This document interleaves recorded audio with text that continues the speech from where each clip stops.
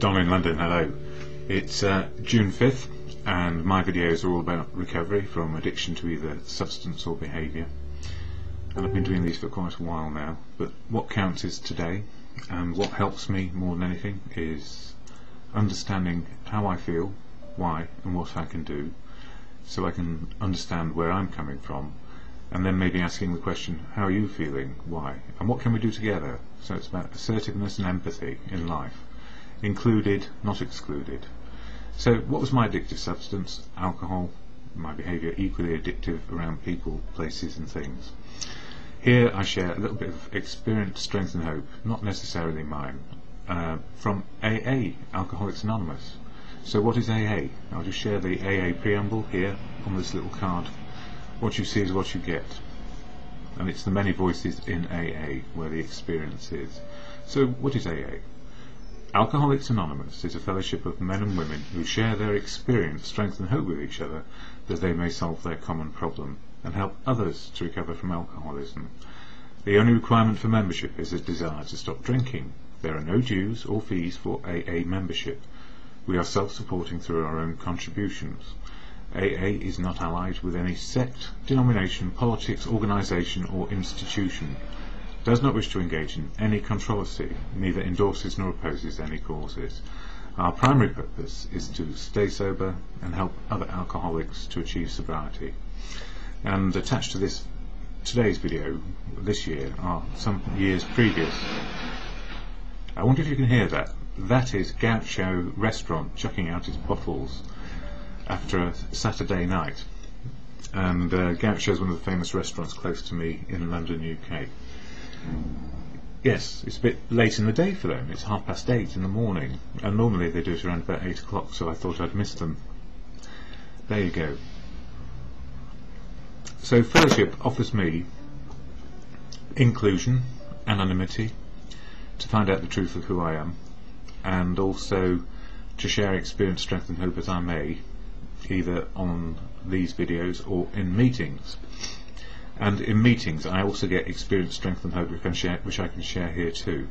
So if I've made any improvement over the last few years, it has a lot to do with people in fellowship under the umbrella of anonymity, a sanctuary to find out the truth of who we are. When I can't get to meetings, I refer to books like this one, 24 Hours a Day from Hazelden. Not an AA book, although it's got its place in the hearts of many people in fellowship. Here's another one which has got nothing to do with fellowship at all. Shankara's Crest Jewel of Discrimination, Timeless Teachings on Non-Duality, or in other words, how to be yourself. We all have words and jargon, don't we? As Bill Sees It, co-founder, he is a shining light, I guess, in the 20th century, helping people to be themselves, which is what I like. Desiderata of Happiness, Max Ehrmann. You'll find, if you do read the poems of Max Ehrmann, there are lots of passages which reflect life and the 12 steps that we learn in AA, how to live the 12-step program, and it all works for us. Daily reflections follows on the rest of this video, one page a day, and for each month one of the steps is covered. So January is step 1 through to December step 12, and of course this is step 6 month, June, which is all about defects of character and how to deal with them, or our assets and liabilities, the liability that is me when I'm in the problem and not in the solution. The 12 and 12, the 12 steps and 12 traditions, it's almost like a textbook of how we can live to good principles in the 12 steps and the 12 traditions which hold the fellowship in unity, service and recovery. And the 12 traditions also are about equality, freedom of expression as we choose, and not about control. Never ever about controlling one person over another person. Or we go backwards into putting on a brave face, telling people what to do when we don't know how to control them or their expression, and ego, which means we think better than they do. And I've learned in fellowship, I don't know better than anybody else, I keep on learning life. but I know what is good for me, and that's all I can go by. So try not to put my views or feelings on you, always. And then the Bible, if you like. It's not actually a Bible. It's a collection of stories about how alcoholics, well, it's got stories of recovery, plus how AA came into being, and the 12 steps in a nutshell. But today I just want to share a bit from chapter 11, A Vision for You. By the way, the pile of books on the floor is not the only ones I refer to, or are not the only ones I refer to. I refer to anything that makes sense. So if I hear something which is good, I share it. So anything I share here is a collection of things which come from others, not necessarily from me. So I'm just a messenger, always, and it's then up to an individual to decide what is good for them. As you are, you know, what's going to work in your life. That's all that counts. To be open, honest and willing to keep on changing and be a part of life, without a drink inside me or you. That's where it all comes down to, or boils down to this: sobriety, rather than being stuck in an addiction which is killing, not only physically, but emotionally and spiritually, killing our experience of life. So, a vision for you. This is how it might have been for me, but I don't know that it was. For most normal folks, drinking means conviviality, companionship and colourful imagination. It means release from care, boredom and worry. It is joyous intimacy with friends and a feeling that life is good. But not so with us in those last days of heavy drinking. The old pleasures were gone. They were but memories. Never could we recapture the great moments of the past. There was an insistent yearning to enjoy life as we once did, and a heartbreaking obsession that some new miracle of control would enable us to do it. There was always one more attempt, and one more failure. The less people tolerated us, the more we withdrew from society, from life itself. As we became subjects of King Alcohol, shivering denizens of his mad realm, the chilling vapour that is loneliness settled down. It thickened, even becoming blacker. Some of us sought out sordid places, hoping to find understanding, companionship and approval. Momentarily we did. Then would come oblivion and the awful awakening to face the hideous four horsemen: terror, bewilderment, frustration, despair. Unhappy drinkers who read this page will understand. And that's from chapter 11. And I'll read a bit more of that maybe tomorrow. But the whole point is, yeah, King Alcohol, a shivering denizen of that mad realm, and all the fear that went with it. Fear of being me, fear of telling the truth, fear of turning up for life, putting on a brave face. Whenever asked, "Are you all right?" "Yes, absolutely, and I'm fine. Leave me alone." I didn't actually say the leave me alone bit, by saying I was fine. And I had a bit of a jolt a couple of days ago when I was travelling with my mother and my sister to look at where they're going to live next. And I was a bit shocked, actually, some of the memories that my mum has of me in my drinking days. And then she thought, "Oh my God, why did I say that?" And about an hour later, as we arrived at the destination, she said, "I should not have said that to you, because it upset you." I said, "No, actually, I'm glad you did say it. But it did upset me because that's what I was like. I was a shivering wreck of a person, unable to stop drinking. And it was some years before I got sober. And goodness me, my mum has had to put up with a lot over the years. My father was an alcoholic, although we didn't know it.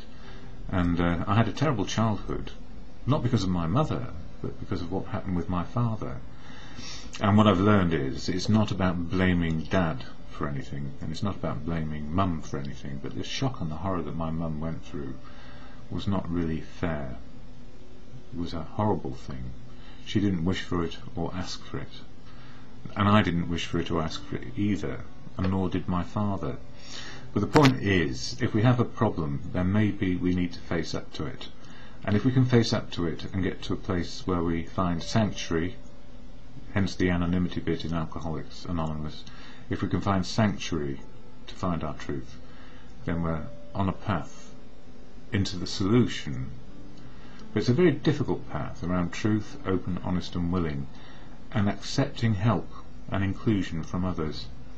So we have to come out of the dark into the light. We have to come out of our shell, try and open up the front door, try and listen, try and phone somebody, just try to be included again. And fellowship does offer that principle of anonymity, where we find out that we're not so different from everybody else who's going through the mill for hard times, and also finding a way into the solution where we deal with life, which is difficult. Anyway, enough of this on this video, more to follow with the daily reading and other stuff for this day. They're getting longer, but switch off when you're ready, even at the beginning if you don't like it or me. That's perfectly okay. All I would ask is find fellowship if you can, and you need anonymity to get into the solution of life. Freedom to be yourself today. The Serenity Prayer, which helps me at any time, in any place, whether I'm an atheist, agnostic or believer, it can be said to God or in good conscience, and it works for me. It tells me what I can and cannot do today when I'm facing anything, good or bad. So to God or in good conscience, the Serenity Prayer goes like this: God, grant me the serenity to accept the things I cannot change, courage to change the things I can, and the wisdom to know the difference is, for me, just for today.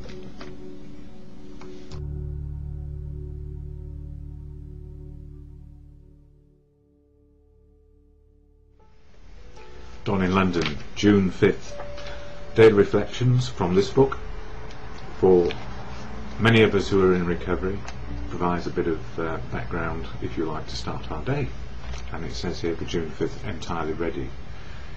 This is the step that separates the men from the boys, and it's talking about step 6, which is about removal of defects of character. The difference between the boys and the men is the difference between striving for a self-determined objective, that's our own objective, and for the perfect objective, which is of God, that is, I suppose, the greater good.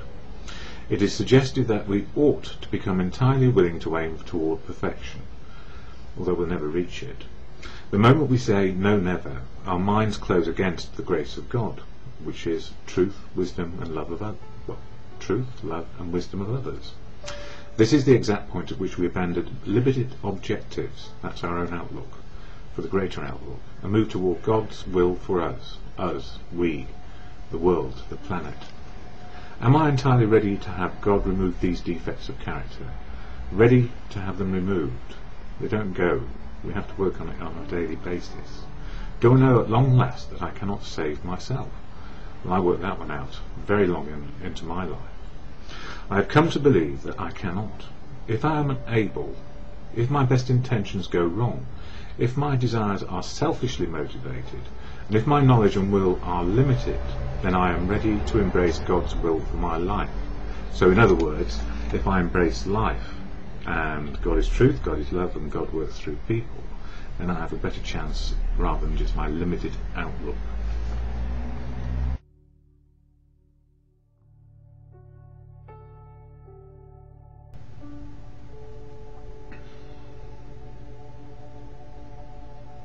Don in London, hello. It's June 5th, 2009. My video is all about recovery from addiction to either substance or behaviour. My addictive substance was alcohol, my behaviour, always trying to be perfect and never so. But I strived for perfection because that's what I thought it was all about, to be the best I could. But often I was deploying the wrong measures to make my life work. And much of the measures over the years were about what it looked like on the outside, covering up any fears and putting on a brave face, and materially looking right, with the right place to live, the right amount of money, the right amount of this, that and the other, but always wanting a bit more and never satisfied.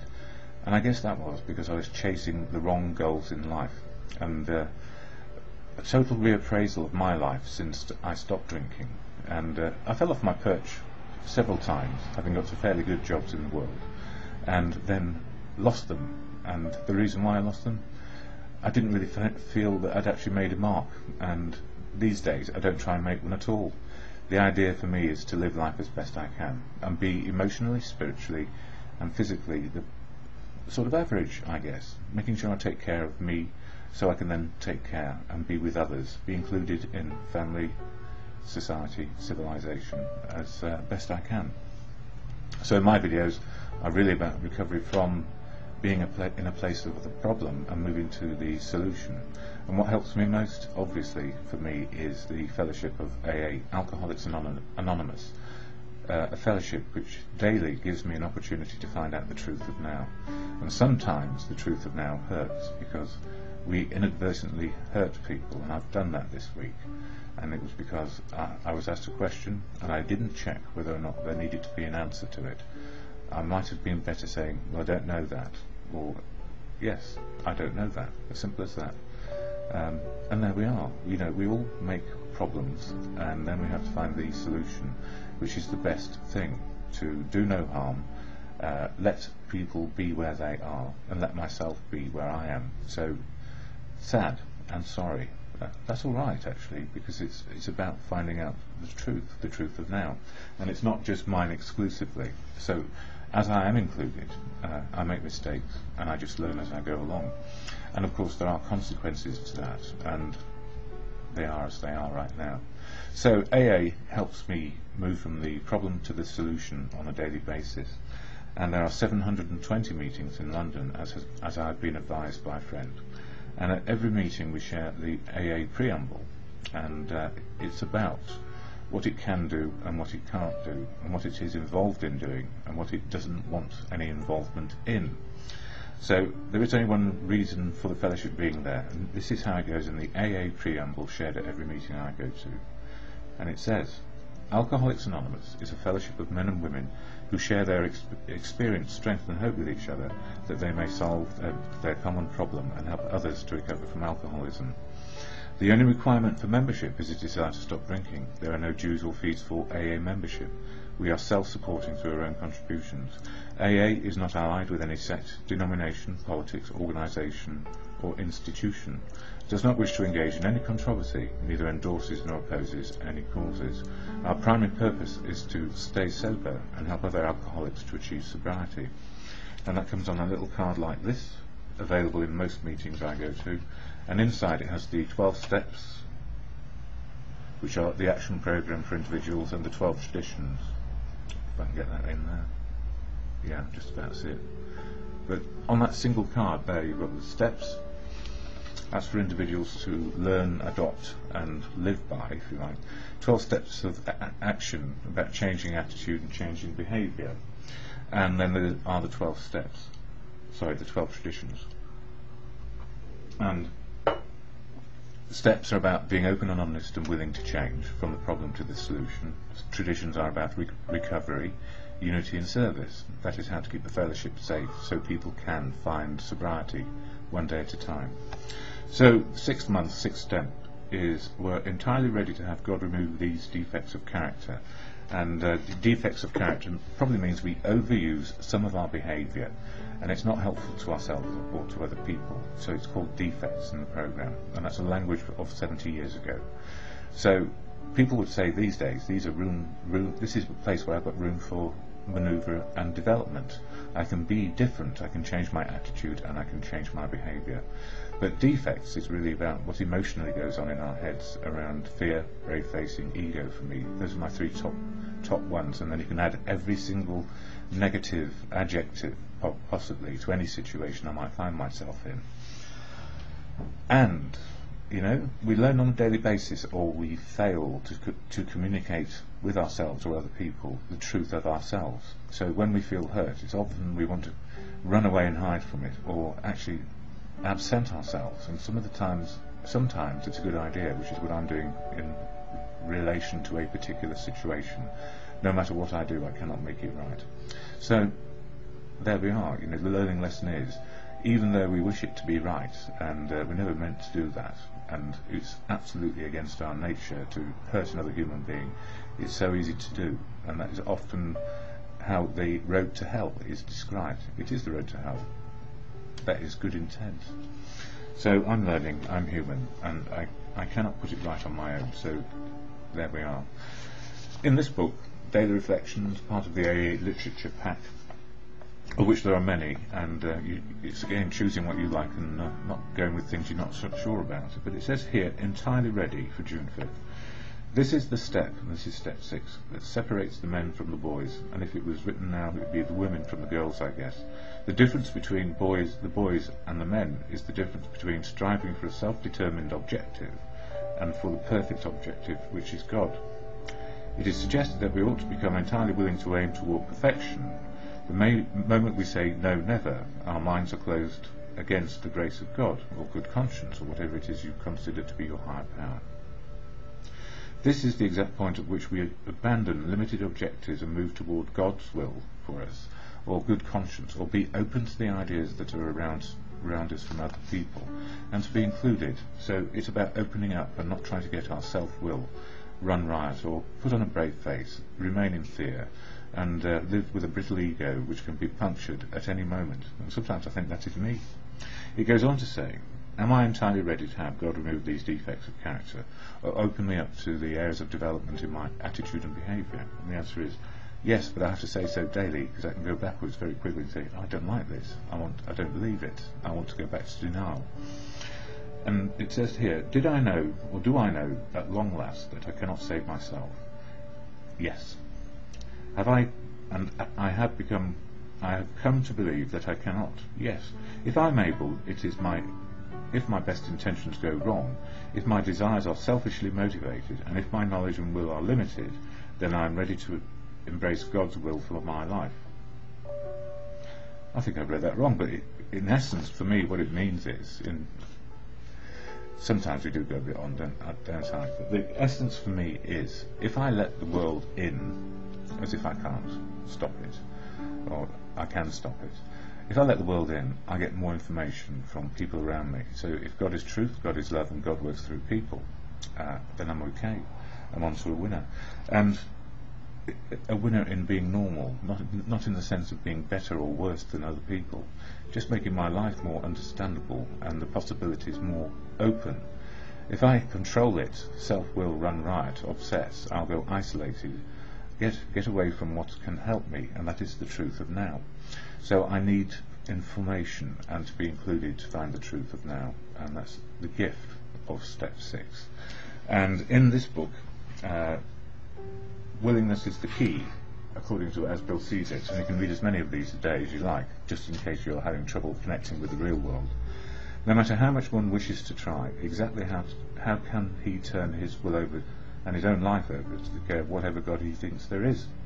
A beginning, even the smallest, is all that is needed. Once we have placed the key of willingness in the lock and have the door ever so slightly open, we find that we can always open it some more. Through self-will, though self-will may slam it shut again, as it frequently does, it will always respond to the moment we again pick up the key of willingness. And that's me. I need to keep that key of willingness open, or I will fall flat on my face over and over again. So serenity and acceptance is around God grant me the serenity to accept the things I cannot change, courage to change the things I can, and the wisdom to learn the difference. Just one day, well, sometimes 1 second, 1 minute, 1 hour. And that's it for now.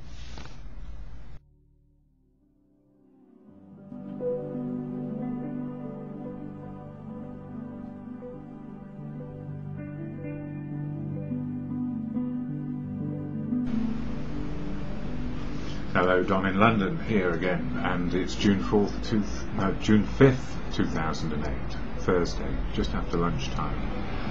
And I'm discombobulated, I'm all over the place, trying to probably do too much, and I have to go out very shortly. So where am I today? Well, I'm very happy, and I'm learning how to be me, and it's a hard process, learning how to be oneself, because we feel often we need to be more than we are, or we feel often that we are more than we are, because our ego is brittle, and we're trying to be something maybe we're not. And what I've been learning over recent years is just trying to be me in the day, just learning how to be me. And what works for me is, as a person in recovery from addiction, and that means I'm recovering, not recovered.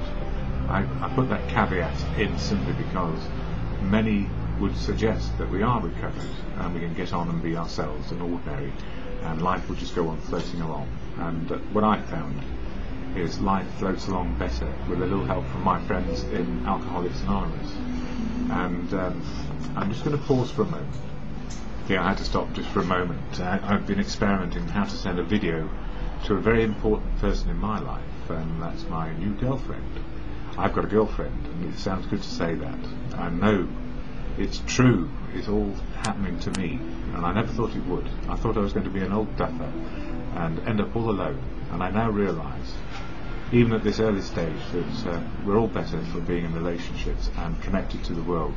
And as Freud suggested that inclusion was important, choices are important, and love is paramount. So, inclusion, choices, and love.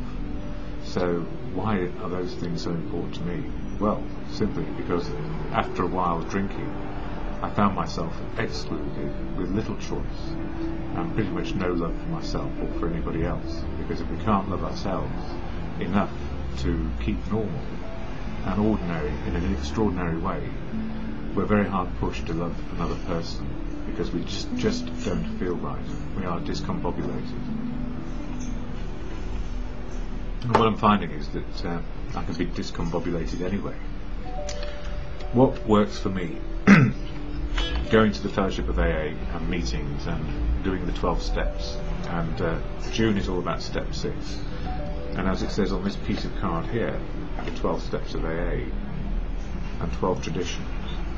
Step 6, it says, we're entirely ready to have God remove all these defects of character. And that's the deficits, if you like. It's almost like the 7 deadly sins and the 7 virtues. And the 7 deadly sins go into step 6, trying to deal with our defects, or even our default reactions to life. And that is either what has worked for us in the past, to keep people at bay, excluding them, and keeping ourselves isolated, and choosing to be shut down rather than opened up, and not able to have fellowship or love in our lives, or to have love and fellowship in our lives. And we get those choices back in recovery and being sober a day at a time. So, as AA preamble says, Alcoholics Anonymous is a fellowship of men and women who share their experience, strength and hope with each other, so that they may solve their common problem and help others to recover from alcoholism. And that's all about inclusion in the fellowship. And the fellowship is only as good as the people you meet on a daily basis. And sometimes we're all pretty crap, and some days we're all really hot and in the moment of now. And what the programme does is enable us to see this one day only. And it goes on to say, the only requirement for membership is a desire to stop drinking. That is from the traditions, tradition 3, sobriety. There are no dues or fees for AA membership. We are self-supporting through our own contributions, which means that we don't get any help from outside sources. So anything you see in AA is generated by the people who go to it, and it's not reliant on outside influences. And it believes that any outside influences which are connected to economy or money will actually divert us from our primary purpose, which is simply to stay sober one day at a time. AA is not allied with any sect, denomination, politics, organisation or institution, which means it's not an organisation, it's a fellowship, and it's not Freemasons, and it's not that secret, although we keep our anonymity in the rooms so we may find our path to truth, openness and honesty again, and be willing to change. And the best thing about this fellowship of anonymity means we can make as many mistakes as we wish and need to in the fellowship before we are out there again trying to make life work. And it says, goes on to say, where are we? Yes, neither endorses nor opposes any causes. Our primary purpose is to stay sober and help other alcoholics to achieve sobriety. So we give it away. We give it away for free. And a fellowship, how extraordinary. It does mean, though, that when you encounter AA on any particular day, it is really only as good as the people are on that day. And it's a broad church, so it's full of people who have different sets of culture, diversity, religious beliefs, you name it. It's a broad church, and the gift, if you like, is just being able to see life in the day as it is, from so many different viewpoints, we start to learn and understand our own. June is all about step 6 in these books, the daily reflections, and the bits as Bill sees it in the 24-hour day book I use. Now, I use God and good conscience, and good conscience is my connection to my higher power, inside me and outside me. And I believe AA is a fellowship as a higher power, simply because it's about sobriety, and it keeps me well. So this is from Daily Reflections, June 5th. Entirely ready, question mark. This is the step that separates the men from the boys. The difference between the boys and the men is the difference between striving for a self-determined objective and for the perfect objective, which is God, which is of God, or good conscience. It is suggested that we ought to become entirely willing to aim toward perfection. The moment we say no, never, our minds close against the grace of God, or good conscience. This is the exact point at which we abandon limited objectives and move towards God's will for us. 12 steps and 12 traditions. Am I entirely ready to have God remove these defects of character? Do I know at long last that I cannot save myself?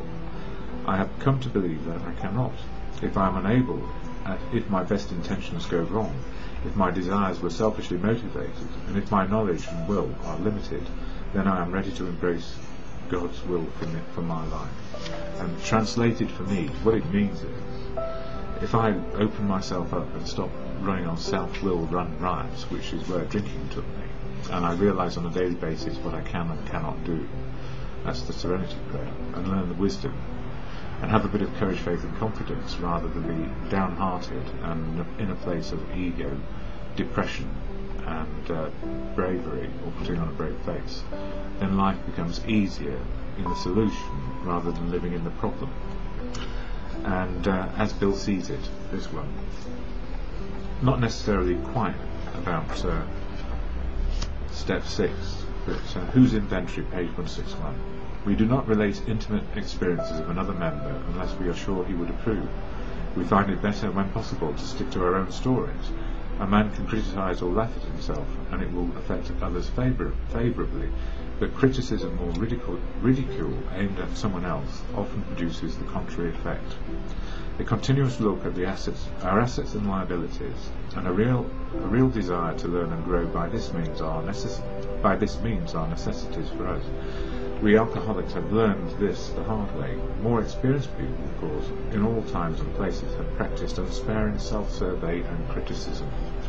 And I guess really what that's saying is it's a good idea to do your own self-appraisal against the elements of emotional, spiritual and physical well-being, and see how we're doing. So there we are, a bit about me and my life, and I'm running out of time. I haven't got time for the 24-hour day on this video, and I will be back later to do tomorrow's readings in good time for tomorrow. So that's me for now, and more later.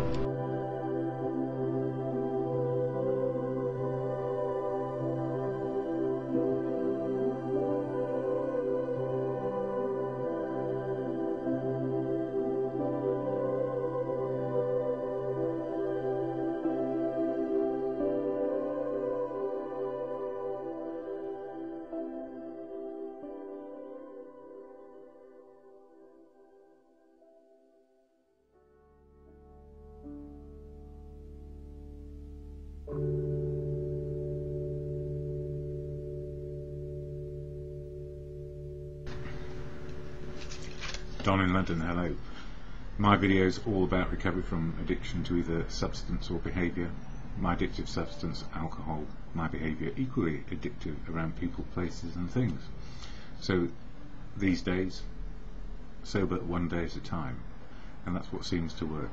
Live in the day, live in the moment, find my spiritual connection to living in the moment of now. Spiritual life is real life. Everything is spiritual. So all those 35 years of drinking were spiritual, and what follows on, one day at a time, is also spiritual. I suppose really the question is, for anyone, what quality of spiritual do we enjoy best? And only a person can make up their own mind what is best for them. So I share about what helped me into recovery and to be sober one day at a time, with the help and aid of fellowship, that fellowship is AA. And today I just want to read from this book, 12 Steps and 12 Traditions, which is the backbone, I guess, of much of what the fellowship is about. 12 steps so we can live well, open, honest and willing, and the 12 traditions in fellowship, unity, service and recovery. Sounds like the dog downstairs is not having a good time. So what is AA? I just share off the preamble, which is on this little card, which explains to anyone what the fellowship is there to do, to include people around being sober one day at a time and living a spiritual life, knowing what our feelings are and not drinking. So what is AA? Alcoholics Anonymous is a fellowship of men and women who share their experience, strength and hope with each other, that they may solve their common problem and help others to recover from alcoholism. The only requirement for membership is a desire to stop drinking. There are no dues or fees for AA membership. We are self-supporting through our own contributions. AA is not allied with any sect, denomination, politics, organisation or institution. Does not wish to engage in any controversy, neither endorses nor opposes any causes. Our primary purpose is to stay sober and help other alcoholics to achieve sobriety. So it's all about being included. The only requirement for membership is a desire to stop drinking.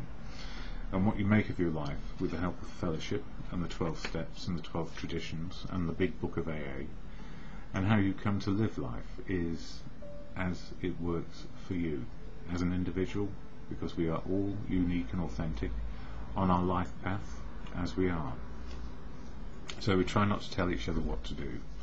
But there are some principles involved, and the principles in the 12 steps and 12 traditions help us to find a sober life. And June for me is all about step 6, so I share the step and also a commentary about how it works for me. And step 6, it says here, we were ready, or rather were entirely ready to have God remove all these defects of character. So what are defects, and what are assets, or what are our liabilities and what are our assets? Well, it probably boils down to, in the biblical sense, the seven deadly sins, and also the 7 virtues, the opposite. And if you look on the internet, you'll find many a version, and here's just a version which I picked up quite quickly. Right, so pride is excessive belief in one's own abilities that interferes with the individual's recognition of the grace of God. It has been called the sin from which all others arise. Pride is also known as vanity. So pride is the first deadly sin, or defect. Envy is the desire for others' traits, status, abilities or situation. Gluttony, the third one, is an inordinate desire to consume more than that which one requires. Lust is an inordinate craving for the pleasures of the body. Anger is manifested in the individual who spurns love and opts instead for fury. It is also known as wrath or wrath. Sloth is the avoidance of physical or spiritual work.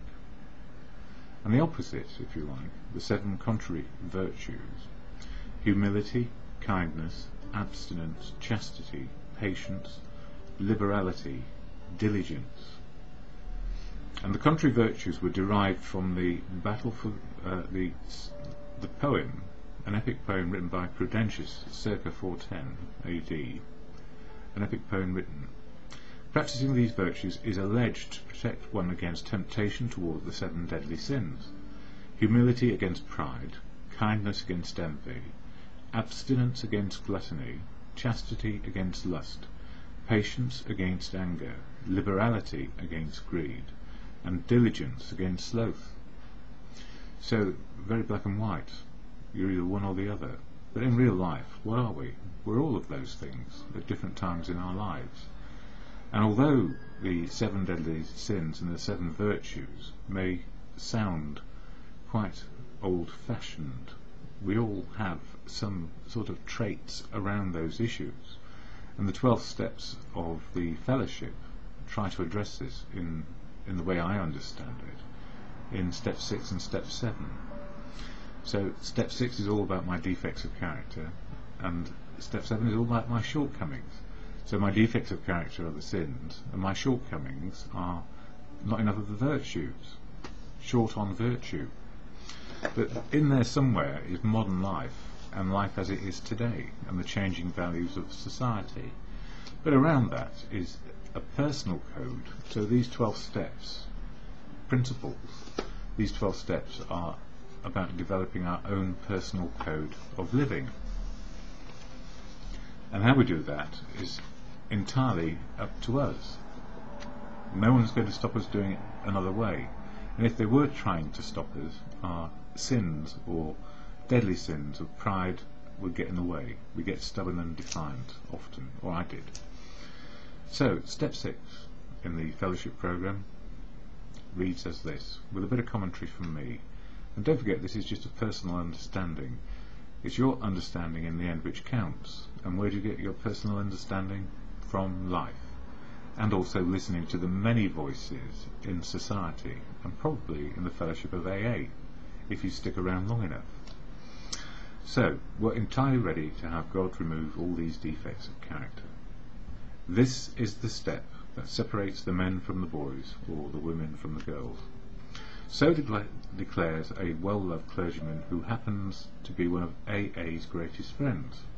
He goes on to explain that any person capable of enough willingness and honesty to try repeatedly, step 6, yes, he goes on to explain that any person capable of enough willingness and honesty to try repeatedly, step 6, on all his faults, without any reservations whatever, has indeed come a long way spiritually, and is therefore entitled to be called a man who is sincerely trying to grow in the image and likeness of his own Creator.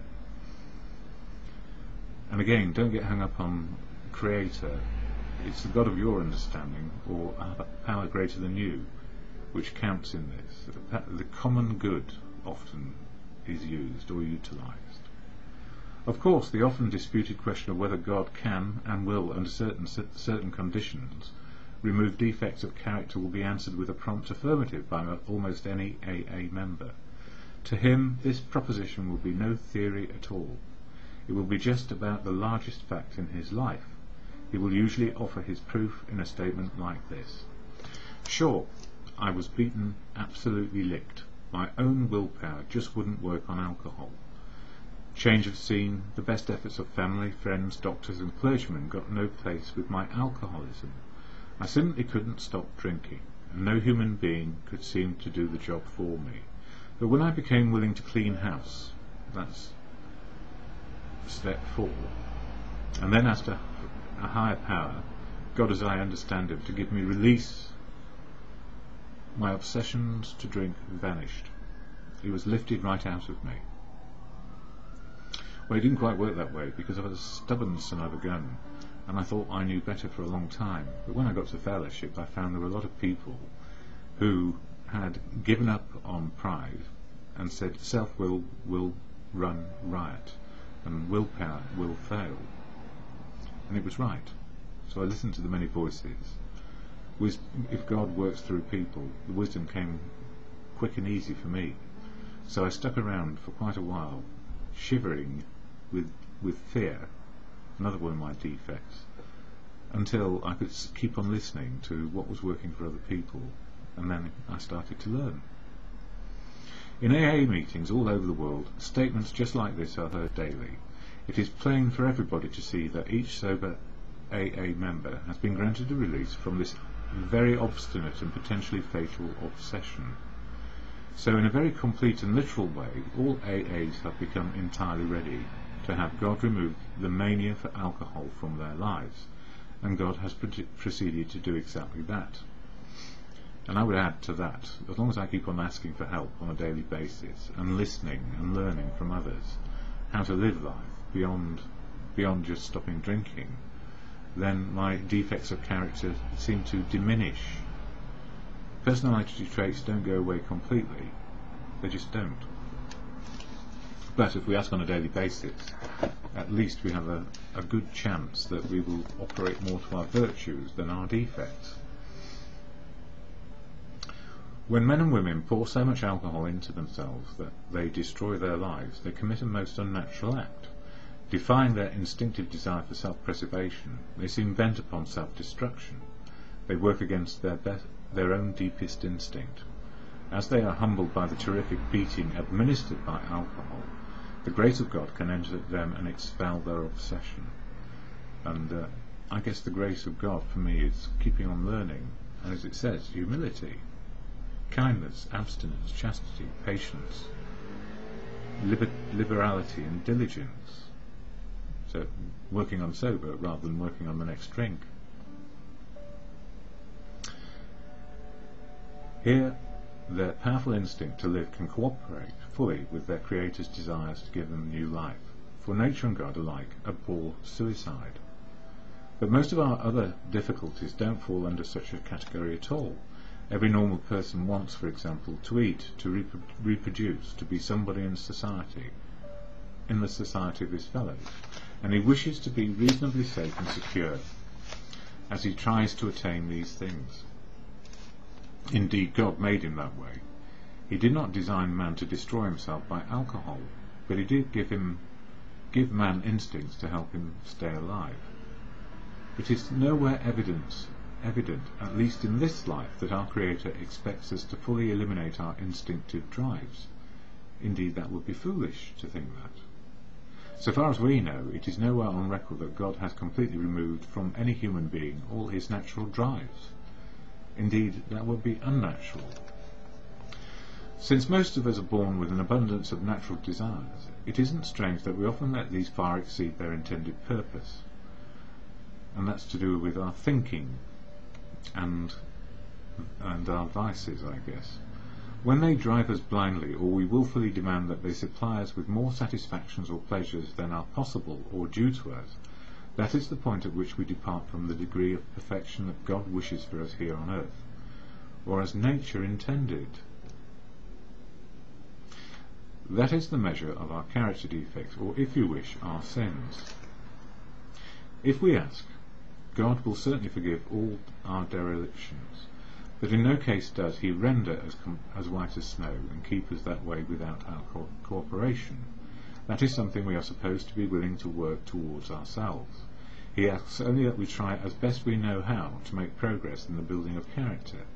So indeed it is about building of character, and if we think about our youth, where all our instincts and drives and desires were out of control as we came into adulthood, and then we found that we had to live in a society where we had to live to the norms, and of course drink is not one of them, to excess and then addiction. But of course every other behaviour can be an addiction too, as many have found. So step 6, we're entirely ready to have God remove all these defects of character, is AA's way of stating the best possible attitude one can take in order to make a beginning on this lifetime job. In other words, to find balance in our natural drives and living, so that we can be included in society. This does not mean that we expect all of our character defects to be lifted out of us as the drive to drink was. A few of them may be, but with most of them we shall have to be content with patient improvement. And that's the game, progress not perfect. Because if we try to be perfect from day one, we would fail. We would be back on pride and self-will. The key words, entirely ready, underline the fact that we want to aim at the very best we know or can learn. How many of us have this degree of readiness? In an absolute sense, practically nobody has it. The best we can do, with all honesty that we can summon, is to try to have it. Even then, the best of us will discover, to our dismay, that there is always a sticking point, a point at which we say, no, I can't give this up yet. And we shall often tread on even more dangerous ground when we cry, this I will never give up. Such is the power of our instincts to overreach themselves. No matter how far we have progressed, desires will always be found which oppose the grace of God, or, as some say, nature and providence, as we've got to where we are in our nature, and providence, that is, as the world is today. Some who feel they have done well may dispute this, so let's try to think about it a little further. Practically everybody wishes to be rid of his most glaring and destructive handicaps. No one wants to be so proud that he is scorned as a braggart, nor so greedy that he is labelled a thief. No one wants to be angry enough to murder, lustful enough to rape, gluttonous enough to ruin his health. No one wants to be agonised by the chronic pain of envy, or to be paralysed by sloth. Of course, most human beings don't suffer these defects at these rock-bottom levels. We who have escaped these extremes are apt to congratulate ourselves. Yet can we? After all, hasn't it been self-interest, pure and simple, that has enabled most of us to escape? Not much spiritual effort is involved in avoiding excesses which will bring us punishment anyway. But when we face up to the less violent aspects of these very same defects, then where do we stand? And this is where it's about you and your understanding of life, however it turns out to be. What we must recognise now is that we exult in some of our defects. We really love them. Who, for example, doesn't like to feel just a little superior to the next fellow, or even quite a lot superior? Isn't it true that we like to let greed masquerade as ambition? To think of liking lust seems impossible. But how many men and women speak love with their lips and believe what they say, so that they can hide lust in a dark corner of their minds? And even while staying within conventional bounds, many people have to admit that their imaginary sex excursions are apt to be all dressed up as dreams of romance. Indeed, we can talk ourselves into anything. I know this. I've done it. Self-righteous anger also can be very enjoyable. In a perverse way, we can actually take satisfaction from the fact that many people annoy us, for it brings a comfortable feeling of superiority. Gossip barbed with our anger. And I'm smiling there, because it's very easy to become self-righteous in recovery. I mean, the simple answer is, the more self-righteous we are, the more we are dogmatic, the more we are stubborn and defiant about something we believe there is one path, and it happens to be mine. And what I've learned in recovery, my path, if I stick with it defiantly and stubbornly, I'll start to stumble and fall down pretty darn quickly, because I need the input and inclusion of everyone in my life. Gossip barbed with our anger, a polite form of murder by character assassination, has its satisfactions for us too. Here we are not trying to help those we criticise, we are trying to proclaim our own righteousness. And I know this from things which have happened today. Self-righteousness doesn't do me or anybody else any good. But if you point it out to another person that they're being self-righteous, am I not also being self-righteous? Because I'm developing the argument. So sometimes in the fellowship we say, desist of pen and tongue, because there is nothing to add and nothing to be gained by it. Even though we like to do it, and to an extent I can do it too, even now. And then I think to myself, I must laugh at myself and stop it, because I don't know what is right for you. And if I don't know what's right for you, how do I know what's right for me? Which is why I always say I need to keep on learning. When gluttony is less than ruinous, we have a milder word for that too. We call it taking our comfort. We live in a world riddled with envy, to a greater or lesser degree. Everybody is infected with it. From this defect we must surely get a warped yet definite satisfaction. Else, why would we consume such great amounts of time wishing for what we have not, rather than working for it, or angrily looking for attributes we shall never have, instead of adjusting to the fact and accepting it? And how often we work hard with no better motive than to be secure and slothful later on. Only we call that retiring. Consider too our talent for procrastination, which is really sloth in 5 syllables. Nearly anyone can make a good list of such defects as these, and few of us would seriously think of giving them up, at least until they cause us excessive misery. And without a doubt, if we go hell for leather in one direction thinking we're right, and we wonder why nobody's following us, we do get somewhat alienated and messed up. But if we don't stop giving up those ideas that we're always right, or that my way or the highway is the right way, then we are alone again and isolated. And we may not drink, but we're certainly not as sober as we could be. Some people, of course, may conclude that they are indeed ready to have all such defects taken from them, but even these people, if they construct a list of still milder defects, will be obliged to admit that they prefer to hang on to some of them. Therefore it seems plain that few of us can quickly or easily become ready to aim at spiritual and moral perfection. We want to settle for only as much perfection as will get us by in life, according, of course, to our various and sundry ideas of what will get us by. So the difference between the boys and the men is the difference between striving for a self-determined objective and for the perfect objective, which is God, of God. Yeah, so we progress and are not perfect. We realise some of our potential, but our defects of character will get in the way if they remain out of balance and we hang on to them. Many will at once ask, how can we accept the entire implication of step 6? Why? That is perfection. This sounds like a hard question, but practically speaking it isn't. Only step 1, where we made the 100% admission we were powerless over alcohol, can be practiced with absolute perfection. The remaining 11 steps state perfect ideals. So strict adherence to the steps is about perfect ideals. But, strict adherence on a daily basis, life is happening around us and we're going to be pushed and pulled in all sorts of ways. So defects as well as virtues will be around. There are goals towards which we look and the measuring sticks by which we estimate our progress. Seen in this light, step 6 is still difficult but not at all impossible. The only urgent thing is that we make a beginning and keep trying. And that's it. We make a beginning and keep trying. So contingent on the day we ask for help and refocus ourselves around the virtues: humility, kindness, abstinence, chastity, patience, liberality and diligence. We are on a better wicket, if you like, if you're a cricketer.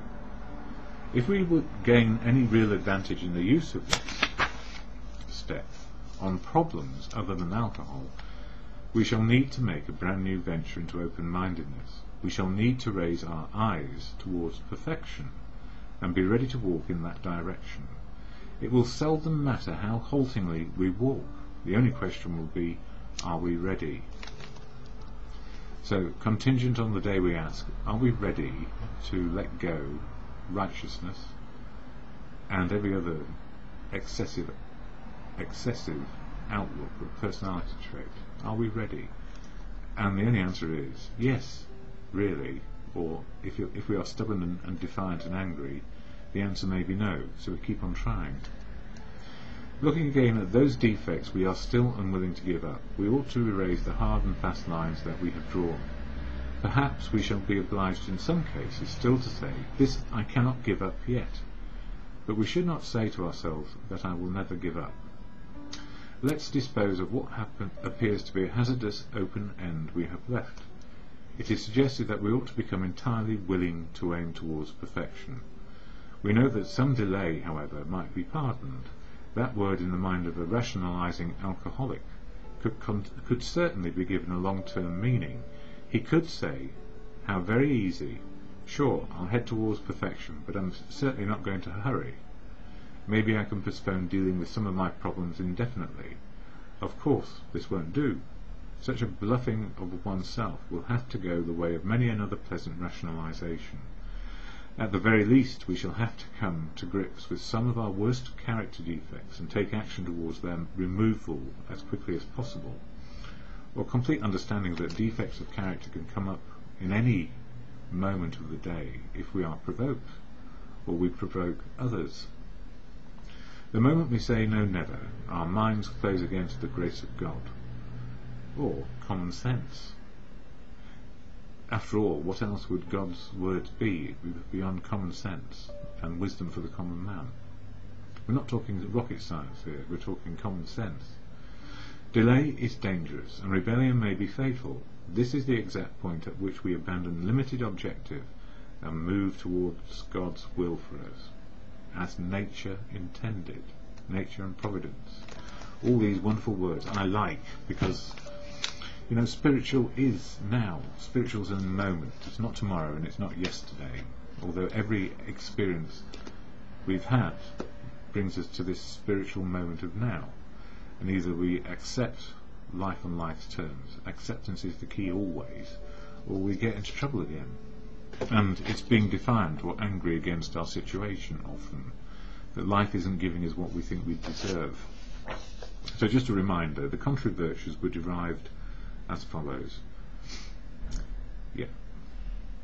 Humility against pride, kindness against envy, abstinence against gluttony, chastity against lust, patience against anger, liberality against greed, and diligence against sloth.